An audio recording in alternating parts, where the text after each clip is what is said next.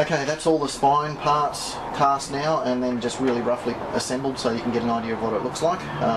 They've been pretty roughly cleaned. There's still a hell of a lot of cleanup to actually do in this surface, but looking at them, there's no major flaws there. It's all going to clean up quite nicely. We've still got a bit of carving out of pieces to do in certain places, but that gives you an idea of what to look like.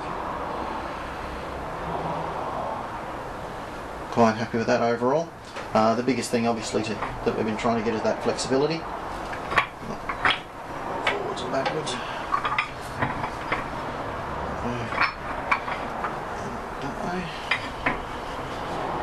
To give you an idea of the alignment, this is the piece that's been done solid from those two holes to those two holes there. It's got a seam line down there, but that'll be hidden inside the actual torso section. I'll give you a quick idea of what we're expecting to see. Those bits there allow for the back plate, which will go in there, and that's sitting there at the moment. It should actually be a little bit more like that.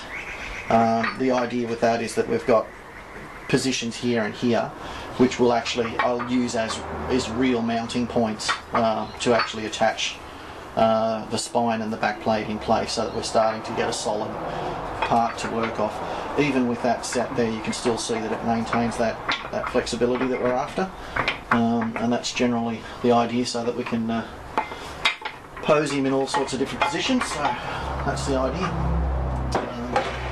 The parts do actually rotate as well,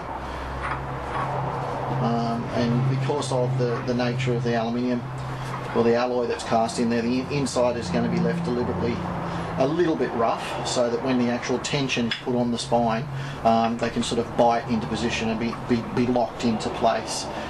Even now it sort of holds its shape quite well, and that's without any real tension on there at all. So I'm quite pleased with that so far. The next thing to do is basically get that ball joint piece made up, which I've actually got cast, which is still rough cast.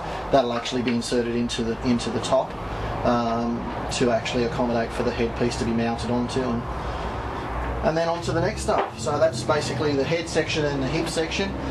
From there I'll look at working out how to mount the back plate to it to get a successful sort of mount from there, and then that will give me a structure that I've then got a frame around here that I can actually mount the entire thing to, and basically start building pieces off on a case by case, piece by piece basis. So that's the general idea.